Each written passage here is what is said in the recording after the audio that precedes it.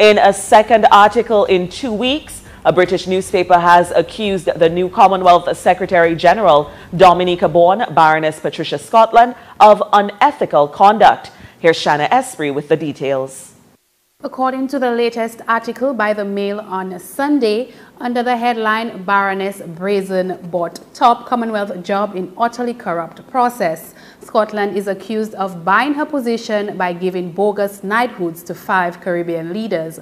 The former British Attorney General is accused of trying to win support from Commonwealth heads of government with offers of honours and charitable donations from an obscure Catholic order of which she was a prominent member.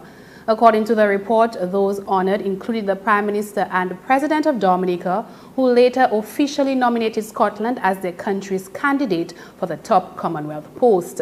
Conservative Party MP James Cleverly led calls for a full investigation into the allegation against Scotland, whose political post is second only to the Queen in the Commonwealth hierarchy. The leader of the opposition in Dominica, Lennox Linton, is reported to have described Baroness Scotland as opportunistic, deceitful and disgraceful. Linton told the Mail on Sunday, "There is no doubt in my mind that Baroness Scotland, Bailey and the order used the influence of knighthoods to government leaders and heads of state, along with charitable contributions as part of Scotland's campaign to become Secretary-General.